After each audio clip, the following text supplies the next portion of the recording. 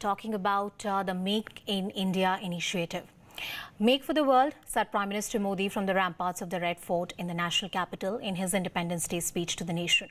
Prime Minister Modi highlighted the importance to make India self-reliant, saying it was not just a word but should be a mantra for the people.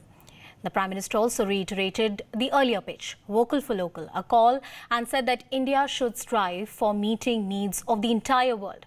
Not just that, the Prime Minister in his vision also said that this is an opportunity we must take to make sure that we lead the world in terms of creating new opportunities in technology. Also want the expansionist forces and said that India has secured its borders from LOC to LAC from any transgression on the Indian soil. Prime Minister further said that every citizen will be provided with a health ID and the medical records such as tests, diagnosis, treatments will be digitized, saved as a database that can be accessed from anywhere in the country, talking about a national medical card. With all eyes on an antidote to COVID-19, Prime Minister said that the 3 probable vaccine candidates were at different stages of clinical trial and the entire roadmap of its production and delivery were ready. Listen into what PM had to say.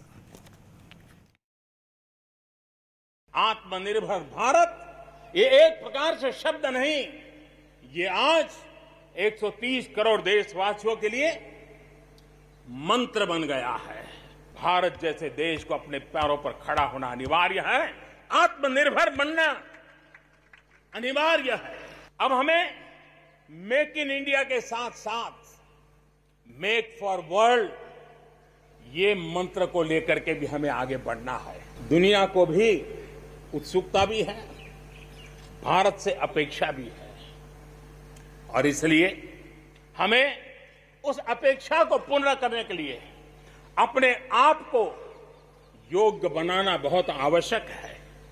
हमें अपने आप को तैयार करना बहुत आवश्यक है।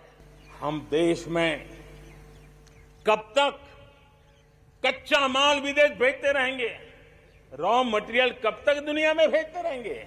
और देखिए तो रॉ मटेरियल दुनिया में भेजना और फिनिश गुड को दुनिया से वापस लाना, ये खेल कब तक चलेगा?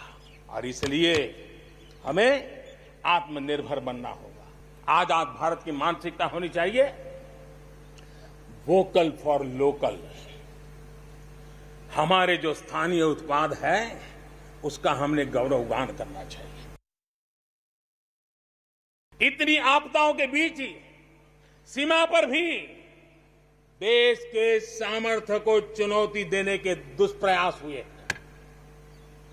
लेकिन एलओसी से लेकर एलएसी तक देश की संप्रभुता पर जिस किसी ने आंख उठाई, देश की सेना ने, हमारे वीर जवानों ने उसका उसी की भाषा में जवाब दिया है।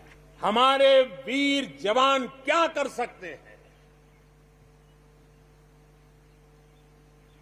देश क्या कर सकता है, ये लद्दाख में दुनिया ने देख लिया है। आतंकवाद हो या विस्तारवाद, भारत आज डटकर मुकाबला कर रहा है।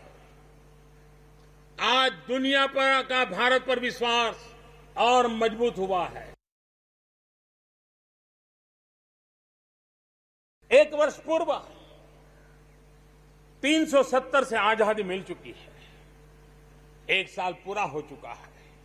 ये 1 साल जम्मू कश्मीर के एक नई विकास यात्रा का बड़ा महत्वपूर्ण पड़ाव है। जम्मू कश्मीर में डिलिमिटेशन की प्रक्रिया चल रही है। सुप्रीम कोर्ट के निवृत्त न्यायमूर्ति के नेतृत्व में डिलिमिटेशन का काम चल रहा है और जल्दी से डिलिमिटेशन का काम पूरा होते ही भविष्य में वहां चुनाव हो, जम्मू कश्मीर के एमएलए हो, जम्मू कश्मीर के मंत्रीगण हो, जम्मू कश्मीर के मुख्यमंत्रीगण हो, नई ऊर्जा के साथ विकास के मार्ग पर आगे बढ़े। लद्दाख को केंद्र शासित प्रदेश बना करके बरसों पुरानी जो उनकी मांग थी, उनकी आकांक्षा थी, उस आकांक्षा को हमने पूर्ण करने का, उनको सम्मानित करने का एक बहुत बड़ा काम किया है। Shreya Dhondiyal is with us on the broadcast to give us more perspective on that story. Shreya, for you, from that more than hour-long speech of the Prime Minister, the key takeaways and the biggest takeaways. Good afternoon to you, Anusha, and happy Independence Day to you and all our viewers. It was an hour-and-a-half long, all-encompassing speech. And I think the one thing that I took away from the speech, and I listened to it very carefully, along with all our guests who were at the broadcast this morning with us, the one thing I took away was, hope for the future. 2020 has been a terrible year, Anusha. True. Every which way. We are fighting a pandemic. People are dying. People are getting infected every day. Our COVID numbers are rising. The one thing everyone wants to know is, when will we have a vaccine? What the Prime Minister managed to do in 1.5 hours this morning is to hold out some hope in these terrible times.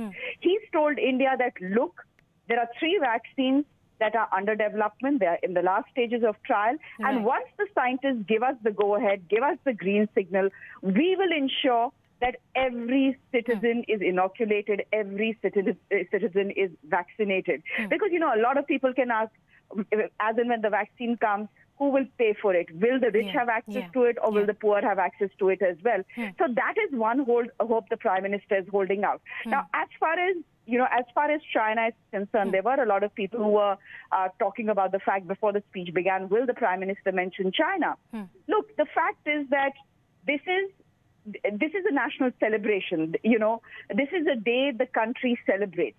On a day like this, on a day when the entire nation is celebrating, do you go to the ramparts of the Red Fort and threaten your neighbors or do any amount of saber rattling? You don't do it. This is not the occasion for it. The Prime Minister, I think, didn't underplay the China threat. He didn't overplay the China threat. I thought there was no saber rattling, but the message that needed to be conveyed has been conveyed, and I think it has been conveyed effectively. That's yes, right. There is a problem at the LAC as far as China is concerned. Yes, the fact is that problem has not been resolved. In fact, it is only deepening. It is a good chance that 40,000 soldiers will be spending the winter in eastern Ladakh, staying put, guarding India's borders. But today was the day to show India what the vision is going to be for the next few years. This is a particularly difficult time, as I said, to hold out any hope, but the Prime Minister managed to convey some sense of hope for the days to come. Shreya, it's also heartening that he's talking about the possible resumption of the election process, especially in the newly carved union territories of Jammu and Kashmir. That is true, because look, this was an unprecedented Independence Day, Anusha, if you look at it. And, I'm sure all of us have seen the pictures. Have you ever seen pictures like this? Every time, at the Red Fort or at Rajpath where the Republic Day is celebrated, you have humongous amounts of people who come in holding the tricolor, cheering everything on. This was a dignified, sedate ceremony. There were only 4,000 guests. The number of people have been cut down because of COVID protocols.